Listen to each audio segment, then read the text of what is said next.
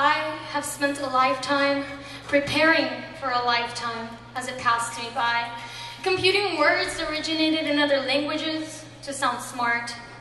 I just want to make a statement that I'm here with all these people around me and I'm not invisible. Because I've been staring at the ground, concentrating on what I'm doing instead of looking up at the stars for a moment and admiring how their depths light up my night. They're going out, caught up in the misunderstandings and misconceptions of what life is. Do we live on a moon revolving around another world? Or is the moon revolving around us? I have listened to murmurs of ghosts bringing me down while I'm floating up high, trying to stay leveled, but I'm just going up higher by the words of those who hate me, love me, despise me.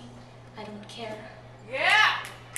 I have spent countless hours, countless nights, countless days, creating a future, and while I will be higher than anything I have ever imagined, every single star going out, every single moon revolving another world.